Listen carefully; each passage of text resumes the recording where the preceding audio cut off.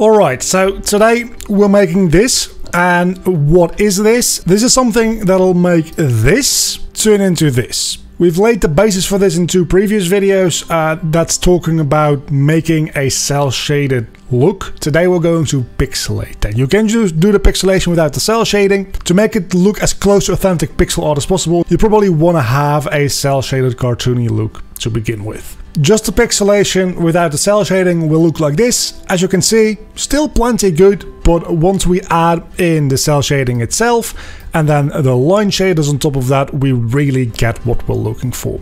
So let's dive into our pixelation effect.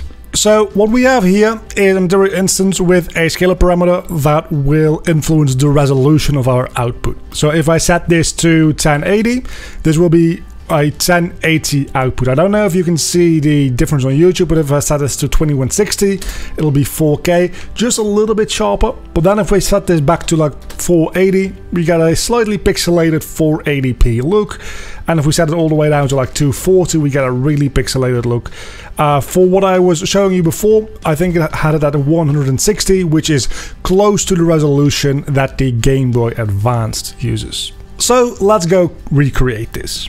First off, of course, we're going to make a new material, call it post-process pixelated or something along those lines. Then, first things first, material domain is going to change from surface to post-processing. The very first node we're going to add is a screen resolution node. We're going to use the visible resolution and divide that by itself. This is a vector 2, so this has the information on the width and the height of the screen.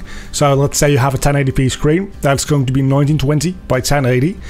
By dividing that by itself, it's turning into a 1 by 1. So now those two values have to be split up so that we can individually manipulate them for it. So we do that by adding a component mask for R and then also adding a component mask for G, that being the first value and the second value in your vector. Now the R value is the X value, so that's the horizontal amount of pixels.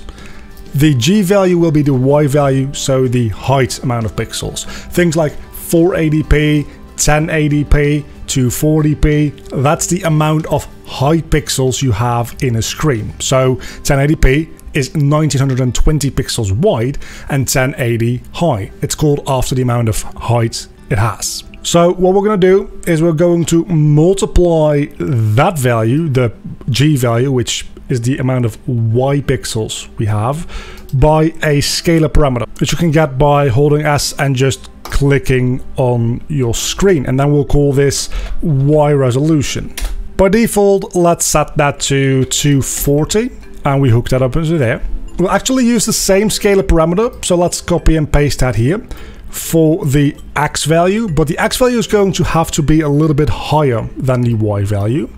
So we then multiply that again, and we'll multiply this by a scalar parameter that we call aspect. This will be the aspect ratio, and for a normal 16 by 9, that's going to be 1.77. So that means that for every pixel in the height, there's going to be 1.77 pixels in the width.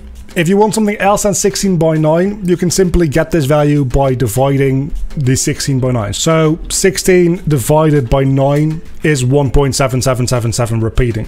If you, for instance, want to make it work on a 21 by 9 monitor, you would say that this value is 2.33333 repeating, so 2.33. Now we've got to add these two values back together. We can simply do that by an append vector and putting this into the A and that into the B. Now we have a vector 2 value again with the proper aspect ratio and the amount of pixels that we want. Now we add a screen position node here and multiply the viewport UV by this outputs.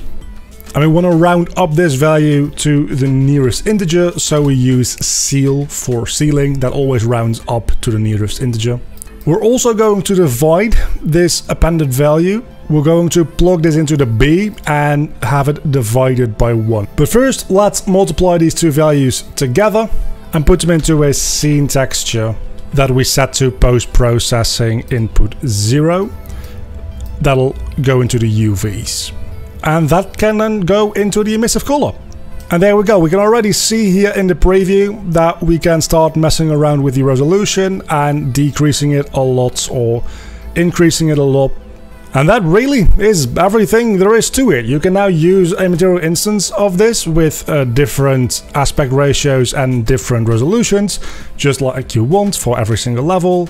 And the most wonderful part to this is that on full screen like this, the game is now running at a resolution of about 160p. But if I now make this window a little smaller, with the node setup we have, it's still running at a resolution of about 160p. So at this resolution, it actually doesn't look half bad because the resolution itself is very low, but the window is very small. The outlines are way too thick for a resolution like this, so you're going to have to fine-tune things a little bit. But in short, that is how you make a pixelated effect and make your game look like, even though it's 3D, look like it's running on sprites.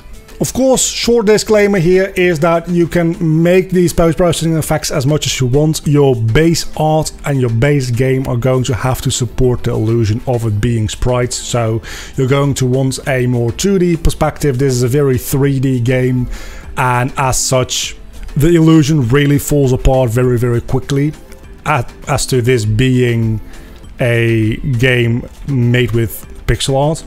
But if this is a two-dimensional game, or a top-down game, or whatever, and the proportions of your models really match with sprite art, you can really make a fully 3D game look just as good as any 2D pixel art.